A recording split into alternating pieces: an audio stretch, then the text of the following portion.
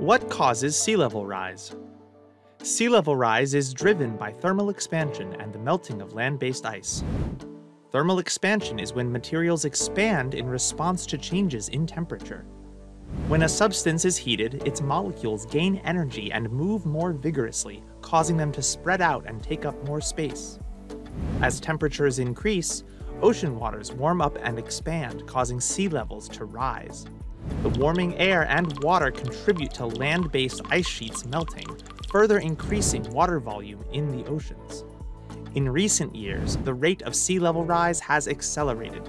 Sea levels along the U.S. coastline are projected to rise approximately 1 foot over the next 30 years.